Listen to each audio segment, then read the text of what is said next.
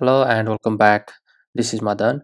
Today I'm going to show you an example of how to perform SQL injection in the application that doesn't use parameterized query. So on the screen you can see the application. So first of all I'm going to walk you through the application. So here we have a login page and we can't access those link without login. So I have a username called Matt and password 123, and if I log in, then our application has successfully logged in. Now we can visit home, employees, and privacy. And employee, we have these several data here, and we can add new employee from here or cancel it. And let's briefly look through the code. So the main part here is I have a user repository here, and this user repository tries to authenticate the user, and it doesn't use parameterized query. So it is simple plain SQL query and no parameters. No, it is not parameterized here. And the another repository is employee repository, and in order to create the employee, here also I have used the plain SQL query and no parameterized. And to get all employees, same thing here. So I have used the plain SQL query. So this type of plain SQL query are under high risk from the SQL injection attack point of view. So now let's here talking about the code. We have an employee repository, and this is a normal employee controller. This is a normal controller that takes data from the repository and pass that to the view. And we have a user controller, and here we have login and logout method. So let's see the demo of SQL injection and how we can log in without knowing username and password. So let's log out. Now if I go over, then I cannot access the link, but now I want you to look I want you to look what I type very carefully here.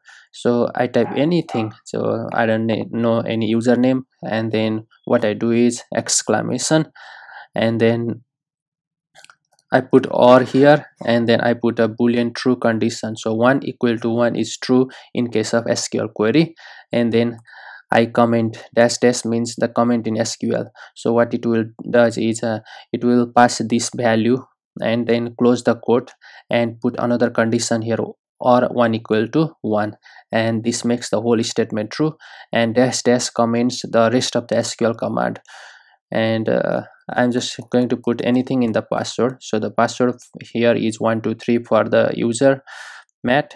So let's log in and see if we can successfully log in or not. So this is an example of SQL injection. Login, and here we go. So this is our username. Now we can navigate to the home, employee, and we see the record here, and then we can, so without knowing username and password also, we can log in to the application that doesn't use parameterized query. And believe me, there are a whole lot of applications even today that doesn't use parameterized query.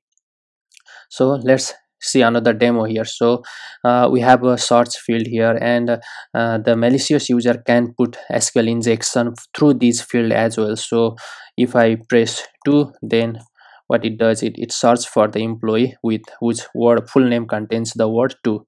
So let's search all, and now I'm going to try to delete all the records, or the employee with whose ID is 6. So for that, what I gonna do is I put anything here and then close that, and then terminate that SQL command, and then I put another SQL command here, delete from, let's say I guess the name of the table as employees, because this is an employee, and let's say that the table could be the employee.